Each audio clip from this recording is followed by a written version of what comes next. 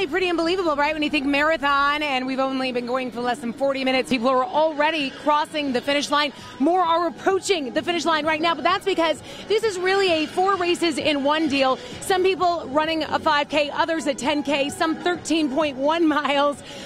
Clearly some runners who gave it their all. You gave it your all. And check this out, we've got some volunteers right here giving them their medals. A lot of hard-working runners crossing the finish line. These ladies clearly excited. How'd you guys do? Oh my God, I don't know. I'm dying. Hey, her first time. Yeah, she finished. Yay, you finished. That's amazing. What's your name? Ivy. Ivy, have you run 5Ks before? I have, but I was running, yes, her first one. She should get all the How do you attention. feel? How do you feel? Great. I don't know. I thought I was going to die halfway, though, but I made it. So But you lived. Yes. Good job.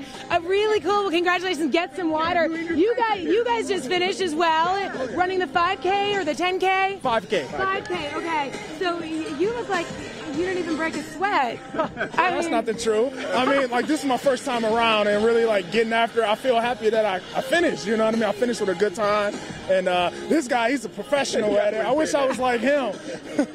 Well, you have your medals. So this is your first time participating in the Ann Arbor? Yes, for sure. This is my first time actually participating in any marathon. Like, this is the first one, and I'm really excited that I did it. I can't wait for the next one. I love it. You're addicted now. It's the runner's high. You're addicted. I know. What was your name? My name's Cameron Gordon. Cameron. Okay, do you live here in Ann Arbor? No, I actually went to U of M.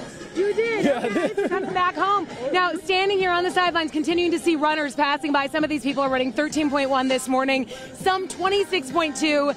Are you kind of itching to join them, or are you kind of glad that's not you? That's not me for today. Maybe another time. Yeah. Maybe another time. But I've had a great time. This is beautiful weather and everything for this. This is awesome. It really is. There's a little bit of a challenge, I think, though, at the beginning of this course, that uphill. Yes. You get hit with that hill right away. Oh, most definitely. How do you get through it when you so quickly on sort of are faced with an obstacle like a hill? How do you motivate yourself to push past that? It's all mindset. It's just saying that I'm going to do this, I'm going to finish. And sometimes you just have to tell yourself, no matter what my time is, just as long as I finish.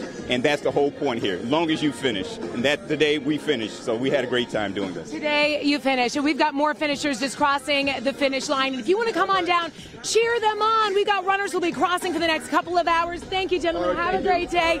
You guys, we're downtown Ann Arbor. It is a party, whether you are running or just eating and cheering people on. Come on down and check it out. It's a great day to be hanging out here in downtown Ann Arbor. Back to you guys.